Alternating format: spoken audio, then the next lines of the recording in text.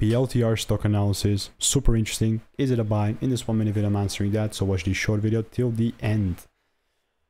Palantir is like the most interesting stock here because I was really just doubling down on the bullishness prior to this prediction that I have right now, which by the way is still pretty bullish. So last prediction that I took was correct, plus 4R, then before that it was a loss, correct one again before that, then another loss, and then two correct ones as well. You can see the links and whatnot, but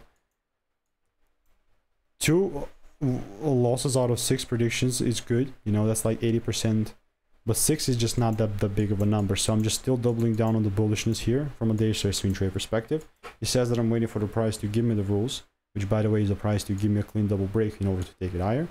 Yeah, it tapped in my zone and yeah, it's going up, but it never gave me that last confirmation, which is that Wyckoff accumulation or that double break that I call, which is really simple. So that's about that. I'll keep waiting. If you want to learn the strategy that I'm using for free, just check the first link in the description. All reviews are 5 stars and nothing more to add here, honestly.